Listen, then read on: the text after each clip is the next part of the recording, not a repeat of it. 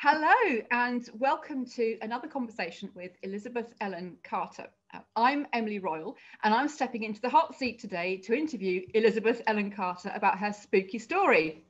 We are both in an anthology coming out on the 21st of October, which is called Upon a Midnight Dreary, a fantastic anthology of spooky and romantic tales in a variety of historical settings, including Regency and medieval, brought to you from Dragonblade Publishing, just right for Halloween. So, Elizabeth, it's morning here in the UK, but it's must be evening for you. So, good evening. How are you doing in Australia? I'm doing very well, and you know what? I feel like I'm in the hot seat. I'm used to asking the questions, not being asked. So let's see if I can make a good interview subject. It'll be a good chance. Yeah, I'm hoping I'm going to make a good interviewer as well. So yeah, we were given this brief, weren't we, about real life British ghosts and writing a story around those. So what did you think of the brief we were given? Were you excited about it? I loved it because I was speaking of binging things. I've had spent over the Christmas break binging a lot of M.R. James stories. He was a Victorian history professor and also a ghost story writer par excellence. He's absolutely great. And on YouTube, there is a British actor by the name of Michael Hordern who has done narrations of his short stories. So that was going through my that was going through my head when we got the brief from Catherine. So it's sort of right. That's the tack that I want to take with that. So I know that a lot of the stories will probably be around the Regency era, but I pitched mine absolutely mid-Victorian. Ah, okay. Yeah, I know Alexa Aston in the anthology. Because she writes both medieval and Regency, and I think she's combined the two. I think her ghosts are medieval, but it's set in the Regency period, which I thought was rather fun. So yours is Victorian. So how did you go about your research? Because I'm really lucky because my ghost is literally just down the road within walking distance. But you are literally on the other side of the world. So how did you feel about your research for that? Was it difficult? Because I had the mood in mind, I wanted something set in southern England, so either Cornwall or Devon, and in the end I picked Devon and based mine on the ghosts that said to haunt the Bury Pomeroy castle, and there's 3 of them, and I've chosen the White Lady. And there's a little bit of a dual timeline in mine as well, because my story is called The Ghost Bride, and the ghost herself is a young Tudor woman. So so I get to have a little time shift play in there as well. So Bury Pomeroy Castle, I just binged everything that there was on it, read a lot online. Again, there were YouTube visitor tours, people who've been there. So I really could walk through the place. So I really got a sense of feel for it as well. Oh, so fantastic. That's great fun. And to pay homage to M.R. James, the hero's name is Montague Rhodes, which is the M.R. from M.R. James. So he's known as Monty, and he is a historian. And he's been invited by a friend of his, a rector, a deacon in a neighboring village, who wants a survey done of an old church in the little village. And I've renamed Bury Pomeroy. So I've fictionalized that to see if there's some connection between the church and the castle, which is about a mile away. Okay. And Fate brings our heroine, who's a travel writer, and Monty together, sort of bound for the same destination. And the ghost bride is who disappeared on her wedding day and appears to lovers through the centuries. And although our hero and heroine aren't lovers yet, they certainly are by the end of the story. Oh, and does the ghost cause problems for them, or is that a spoiler? Well, it's yes, she does cause a bit of a scene, I'll put it that way. Okay. Oh, I can't wait to read it. And is your story linked to a series at all, or linked to any characters in your other books? No, not this one, although I rather like the idea of creating a new series, which on top of the other series that I'm working on at the moment, the Ladies London Observer is the paper that the heroine works for, and I rather like the idea of a series set around the paper, and I think there's some great avenues there, particularly setting it in Victorian England, where women were entering the workforce in larger numbers, and examining the dynamic that falls out of the Industrial Revolution and the greater drive towards universal enfranchisement. So that is on the drawing board for some time in the future. Yeah, Ladies London Observer. That sounds like a great name for a series. I think that sounds excellent. Looking forward to that. Do you find that when you're writing a book that you then get ideas that sort of spark off and shoot off in different directions, and you think, I've got to write that down because I can write an 8-book series out of that, and then it's like, where am I going to find the time to do that? Yes, and it's funny. Another series that I've got coming out, book 1, I think it's not up for pre-order yet. I suspect it will be either very end of the year or early next. In the last third, there are 5 characters that get introduced quite lightly towards the end. They all want their own books, so I think that's a 5-book series, isn't it? one of them will be making an appearance in the Lion's Den series, and 4 of them will be sisters. And to add a degree of difficulty, I'm looking at making the series, the Asquith sisters. They all find their heroes in one summer at one house party.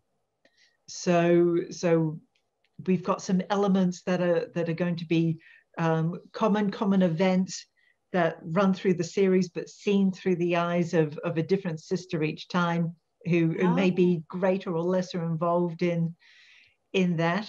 And yeah, so these characters don't make it easy on me. They don't. I always thought it was a bit of an urban myth when I started out writing, because people say, oh, my characters start talking to me and they insist on having their own book, and I'm like, what are you talking about? And then when it actually happens to you, it is quite weird. They start chatting to you, a real peripheral character, sometimes somebody you don't like. They chat away, and then you wake up the next morning and think, okay, I'm actually going to have to write their own book and make them a bit more sympathetic. And it's funny how just whole ideas like that spark off from something that you never intended. You think, where did that come from? Absolutely. And it's sort of, no, and I think you've got to be a writer to appreciate that, because sort of when people ask what you do and you say, well, I just talk to the voices inside my head, they rather think you're a bit crazy. Yeah.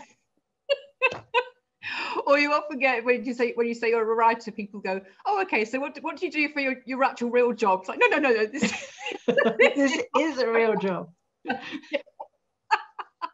So have you ever written a ghost story before? Do you like spooky tales?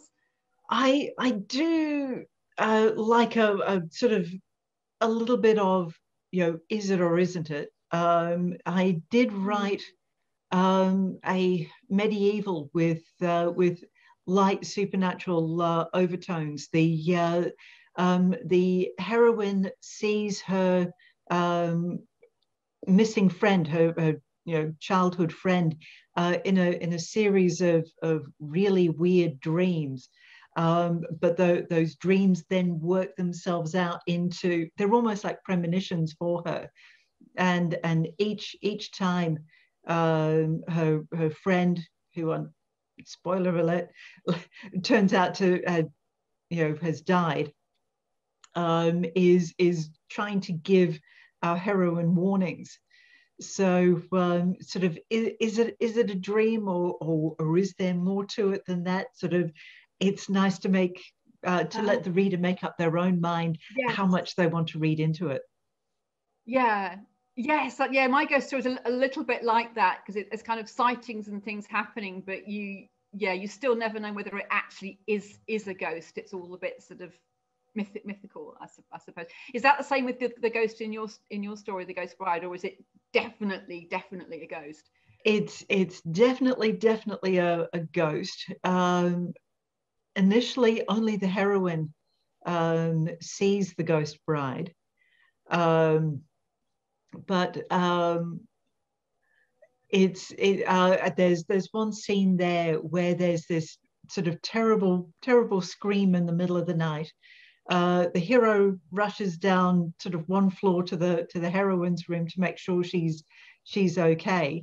The heroine is at the window, having just seen the Ghost Bride there, but he doesn't. But he says he definitely heard the scream, and says, "Well, I know you. If you say you saw something, then I believe you saw something."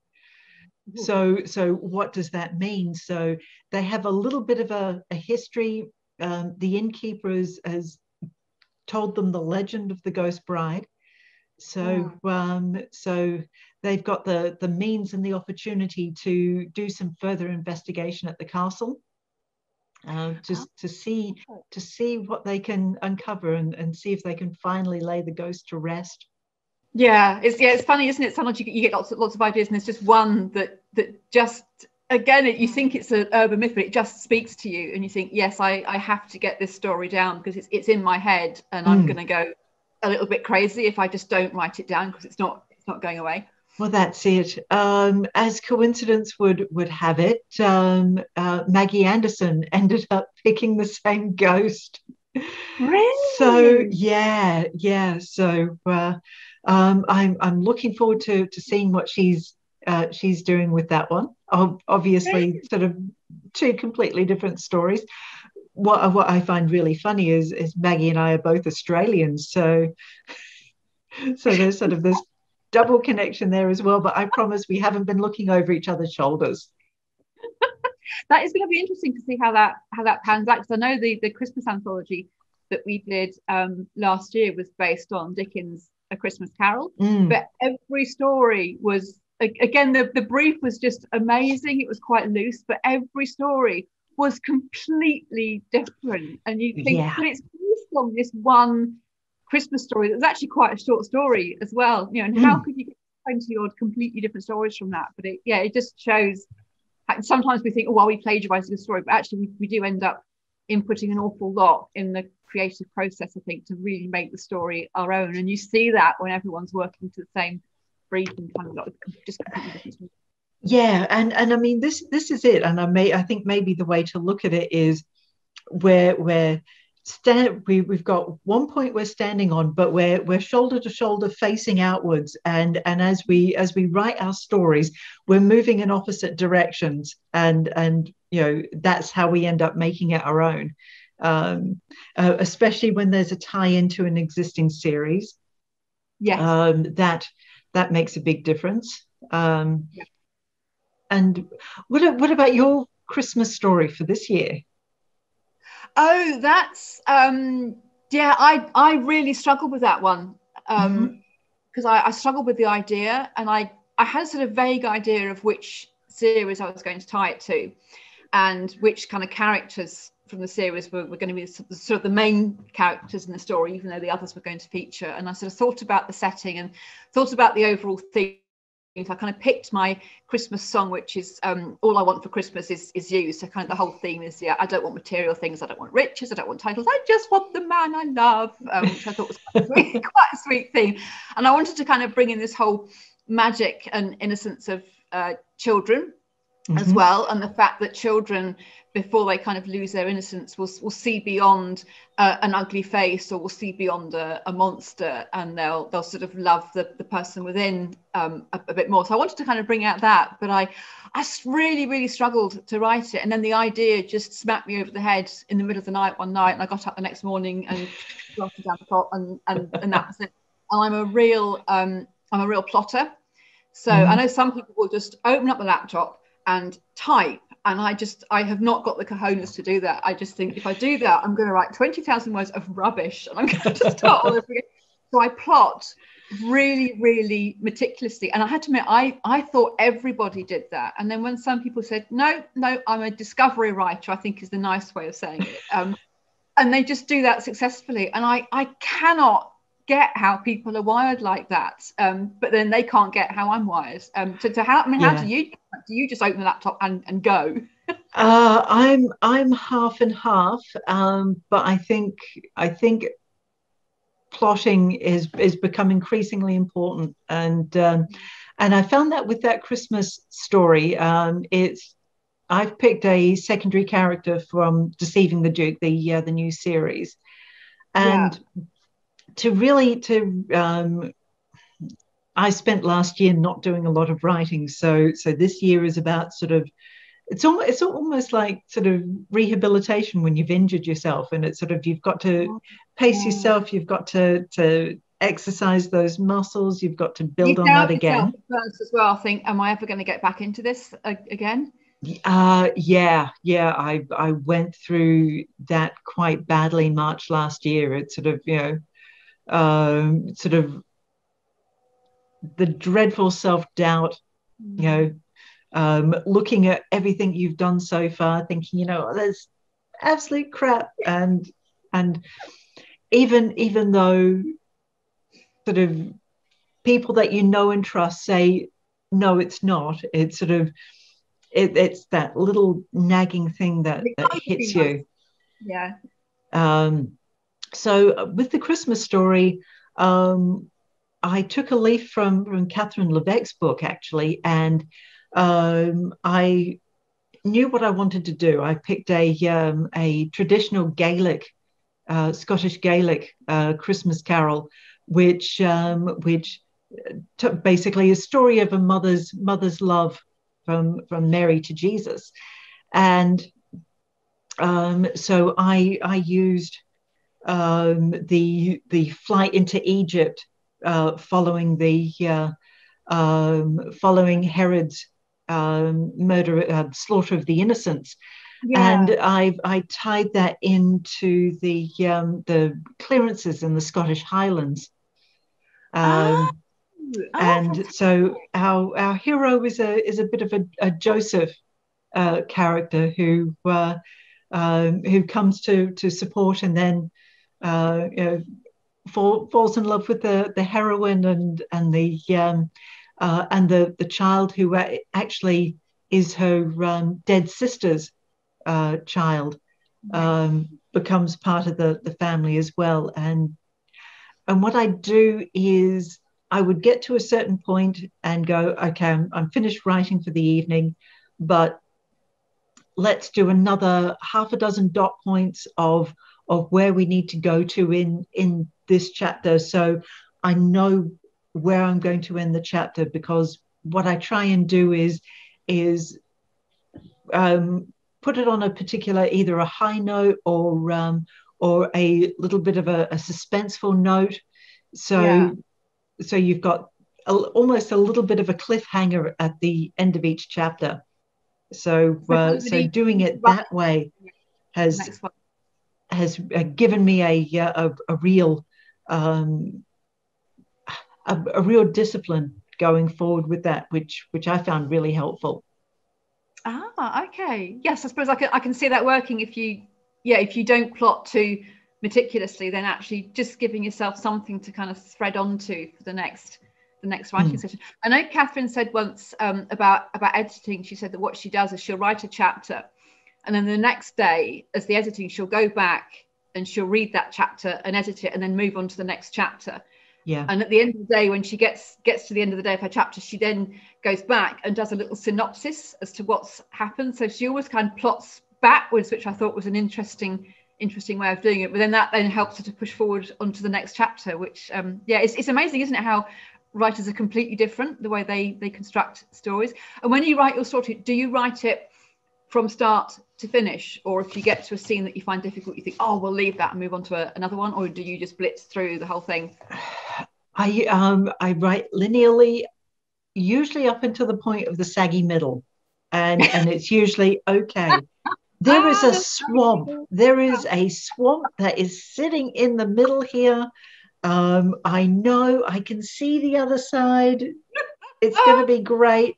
So there have been times where I've started almost at the end and worked backwards to that, because it's usually at that point where you've laid bare all the different plot threads, and it's a case of, okay, they all need to be resolved, but what steps, it's finding, there you go, visual metaphors everywhere. It's finding those stepping stones that are there in the swamp to get to the other side, and picking the right ones.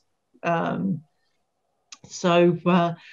mostly it's linearly, because I find that one of the things that I write and then go back and delete is sort of, if character A is in one location and needs to be in a second location, I need to have straight in my head how they get there, which is not necessarily the most exciting thing, but I've got a whole lot better. I don't need to write that now down, but I actually need to actually be satisfied in my head that it's happened. It's happened, that it's logically consistent, and that it's doable. So it's like painting, because I've sort of realized over the I say the years, I've only been writing about 3 or 4 years, that actually you don't have to put in every single scene, every single piece of dialogue, every single piece of action, because you can kind of signpost to stuff that's happening in the future and signpost back to stuff that's happened in the past, and the reader will fill in the gaps.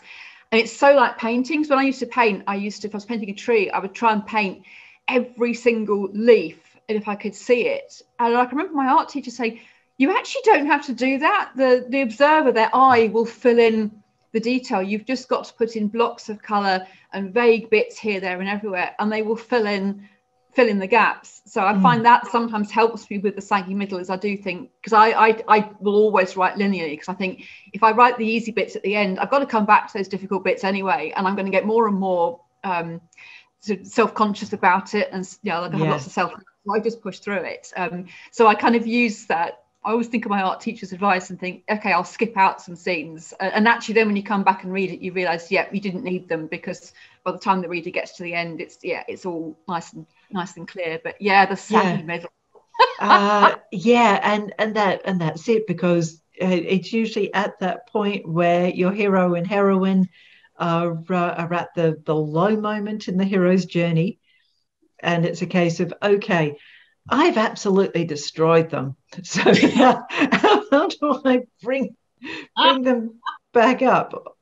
Sort of, thinking about the Heart of the Corsairs series, sort of, there was some really, really dark moments. Do you like to torture your characters?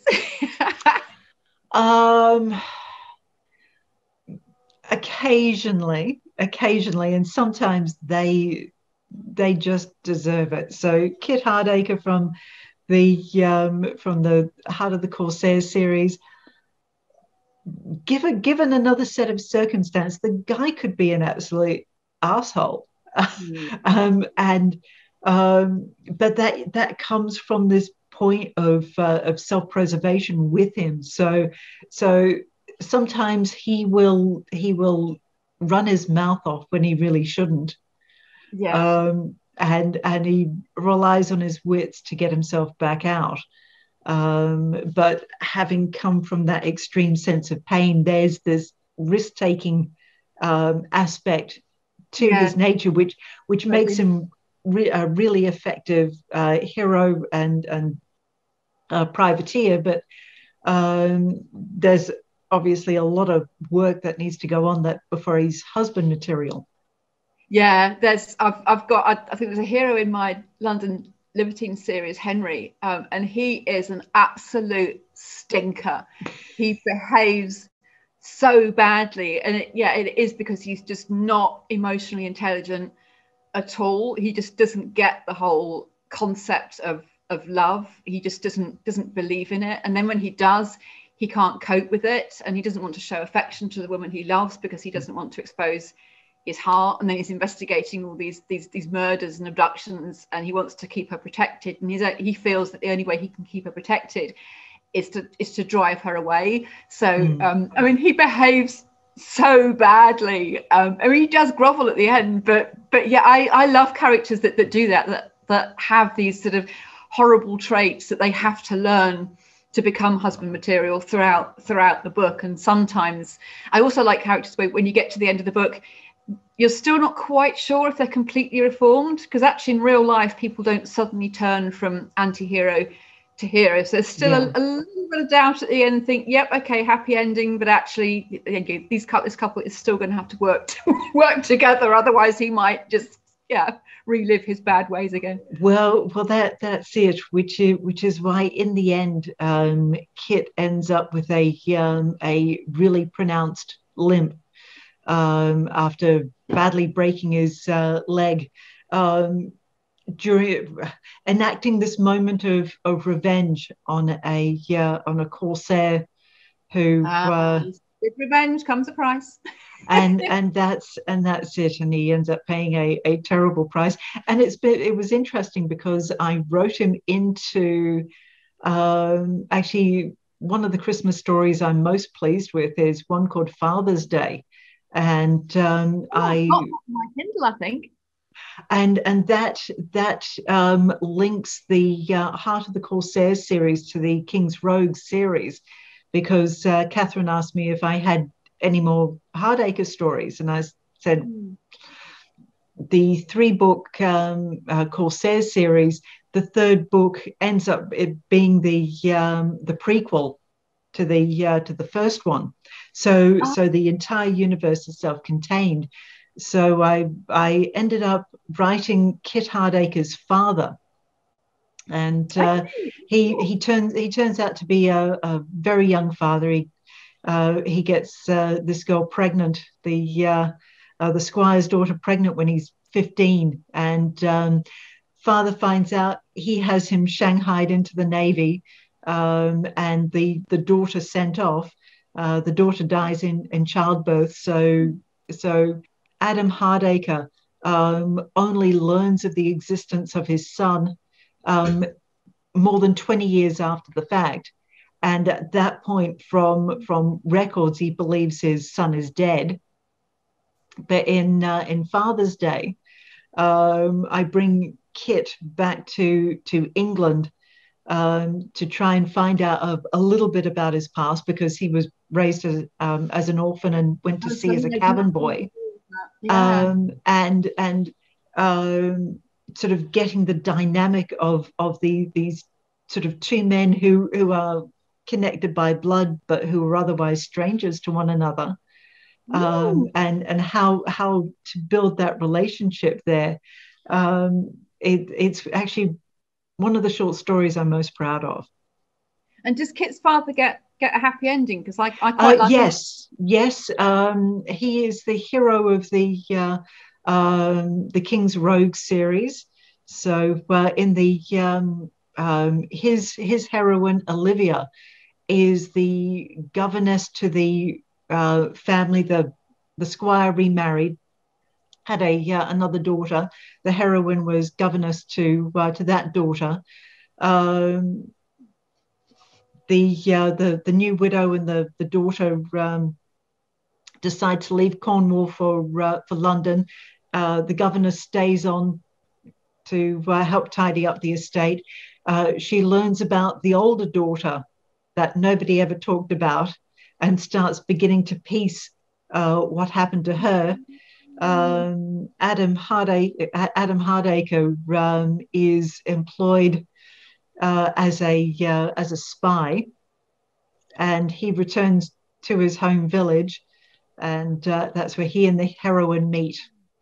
So so there's this sort of dual story of the spy story, which connects the three stories, and sort of going back into Adam's past. So that was good fun. That's amazing. So what are you planning to write next? What are you, because you mentioned that you'd had a bit of a hiatus last year, and then you've got lots of things coming up next year. I do. I'm plotting. Believe it or not, I'm plotting. I am doing a full outline this month for the second book in the London Gems series. So Deceiving the Duke is the first. A Curio for the Count is the second. And the heroine is a little bit different. She and her family run an auctioneering business, which and as part of the side business sells curios, and the family has a reputation of being able to find particular objects. So they're commissioned to source particular objects. They're trusted by members of the aristocracy to discreetly dispose of items if they happen to be low in funds. So she crosses into the different echelons in society. The hero is a French count, and of course, sort of at this stage, his lands are gone. He and his mother fled when he was 3 years old. So he's been brought up quintessentially English, but he gets there are a certain sort of a dream that he has, which in the end centers on this particular clock. And so he's in search of this clock. The heroine receives a mysterious commission from a third party to find this clock. And the clock holds a particular secret that another third party wants desperately and is prepared to kill for it. So how did you come up with the idea of a clock? Sorry? How did you come up with the idea of a clock? It came in a dream, because when I pitched it to Catherine, I had an object, sort of a curio, an ill-defined thing. And then I was thinking about it a couple of months ago. And just before I went to sleep, it was sort of, I had this dream of this clock. It's a statue clock, like a figure of Diana, but in one hand, she's holding the clock with the clock face, pendulum. And it's sort of, that's the thing. That's the thing that I didn't know I was looking for, and now I've got it. So I mentioned it to my husband, and while we were doing yard work a few weeks ago, sort of back and forth to the tip, we worked out why this clock was significant, and this great adventure sort of came out, and it's sort of, oh, that's great. That's great. Fun. It's fantastic that you used your husband for ideas. I've done that with my youngest daughter. We've taken the dog for a walk, and we've talked through plots, and she's come up with names for the plot, names for all the characters, and it's great, isn't it, when you can bring someone else into the creative process. It is, because in a way, when you're writing, you're having conversations with yourself, and to me, the characters become real when you can actually take them out of here and put them here. And to do that, you actually need to speak it out. So having somebody that you can trust to do that just makes such a difference. Yeah, it's the only problem, isn't it? If you talk it through, just you having to articulate the question. By the time you ask the question, you think, oh no, I know the answer. Yes. The answer now, just yeah, by voice of it. Oh dear. Oh, this has been such fun. Thank you so much for letting me interview you. I wanted to make sure you had your opportunity to highlight your stories. So yeah, really looking forward to reading about the Ghost Bride. So the Ghost Bride is going to be in the anthology Upon a Midnight Dreary. So it's available to pre-order now on all platforms, just 99 cents, absolute bargain, published on October the 21st. Do not miss it. Thoroughly recommend it. And thank you. You've been an absolutely perfect interviewer. This has been fun. So much fun. Thank you. Cheers.